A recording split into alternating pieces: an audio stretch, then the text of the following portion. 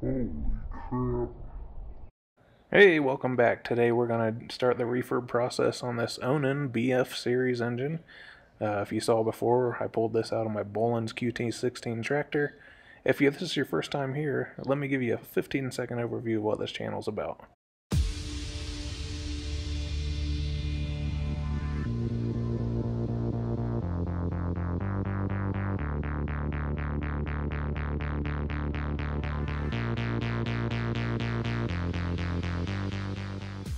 Last time on Tractor Hoarders.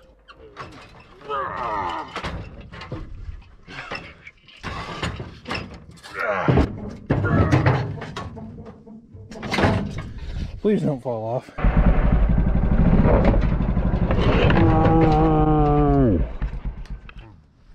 Let's go ahead and get this thing tore down. I'm not going to do a lot of talking. We're just going to keep it straight to the point and get this thing done.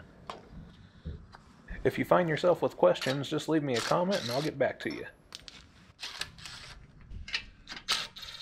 If anyone knows where I can have one of these mufflers custom made, let me know.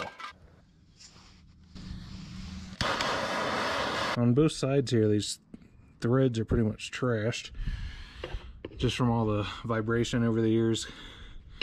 Even before I took those out, they were really loose in there, so it'd be interesting to see if I can get them to fit halfway decent again. I am curious to see what the cylinders look like.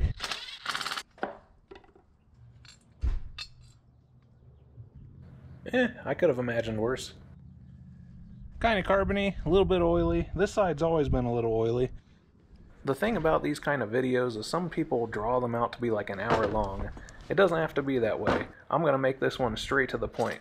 Like this video, leave me a comment. Thanks. What the deuce? Holy crap.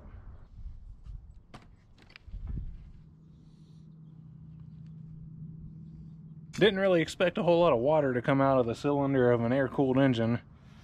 Sure enough, it did. Doesn't look to me like it's been in there that long. I'm not too worried about it.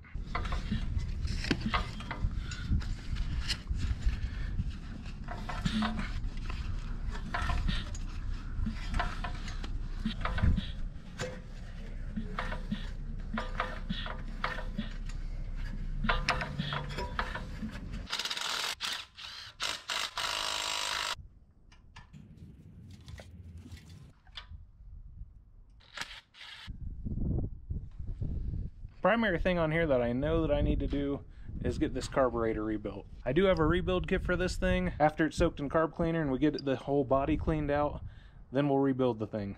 Would you look at this? Some mice have been chewing on my ignition wires too. There's something else to replace. Well, I decided I had to take the cradle off the engine so I could take the engine shroud off. I'm starting to remember some things. I'm going to release the engine mounts up at the top 4 points and we'll pull the whole cradle out.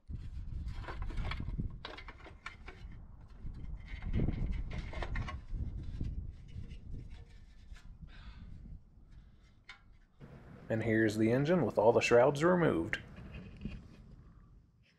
Feel free to call me an idiot in the comments.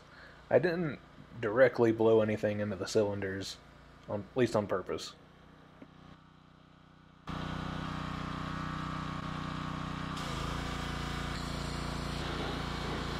High temp grill paint. That is not the end finish. I just want to get that on there. I might actually do a black gloss. We'll see.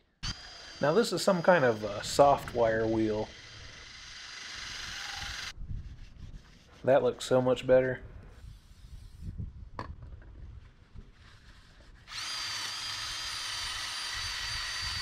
So when you see carbon buildup like that, what does that make you think's going on in this engine? Let me know. I'm not an expert. I just take things apart and fix them.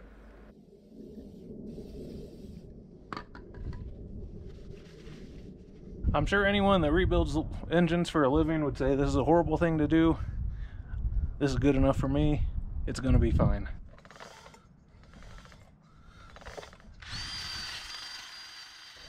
Now here I'm starting to clean the carbon off the heads.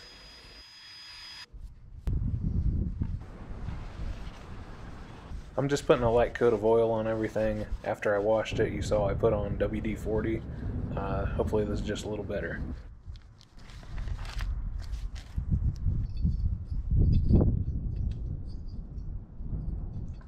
Now if you're doing the same kind of thing, I thought I'd let you know the top 3 head bolts are longer than the rest. So the timeline of this engine refurbishment is actually over the span of several weeks. I took the carburetor apart, soaked it in a gallon of carburetor cleaner for a week, and now we're here probably a week later, and I'm going to take the parts out and get them laid out, dried out, cleaned off, and then we'll start the rebuild of the carb. So my intention with this video was to show you the process on how to rebuild an Onan carburetor, but actually as it turned out the kit that I bought wasn't that great. It was like a Chinese kit that I got off of eBay, and it turned out that not all of the components fit. The gaskets were fine and the pieces for the fuel pump were fine, but the actual valve seats and stuff like that didn't fit at all. If I would have shown you the video in real time and the details of how to rebuild the carburetor, what this video would have shown you is how not to do it. I'm actually going to provide a link to the kit that I purchased so that maybe you can be cautious with that and stay away from the one that I got. I did get it together, but it took a lot of trial and error. One accurate reminder that I can give you though is that when you do reinstall the carburetor, attach it to the manifold before you attach the manifold to the rest of the engine. You'll want to use new gaskets when you attach the manifold. I've already done that, and now we're going to try and give this thing the first start. To do a test start, you need to give the coil 12 volts, and obviously you're going to give the starter 12 volts. Aside from that, put fuel to the carburetor and it should pop off.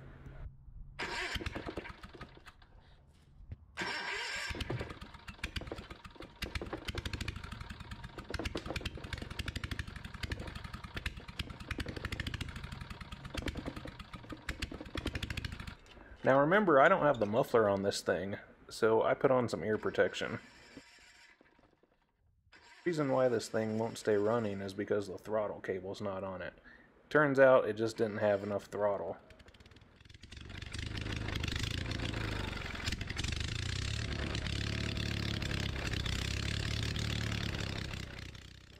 I'm just going to make some minor carb adjustments to this thing, and we'll get it smoothed out and running good.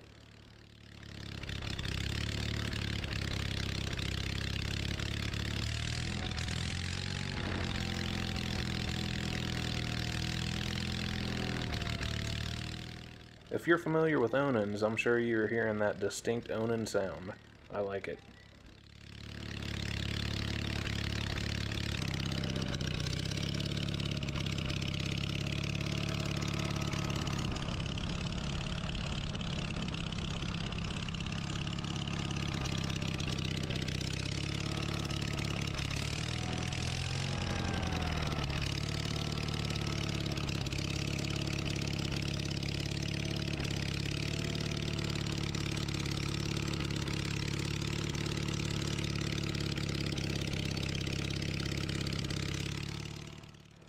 Now if you'll recall earlier in the video, we identified that the threads for the exhaust in this thing are pretty much trash. So I'm going to have to do something creative with that, and that's going to be in the next video. I've got parts on order.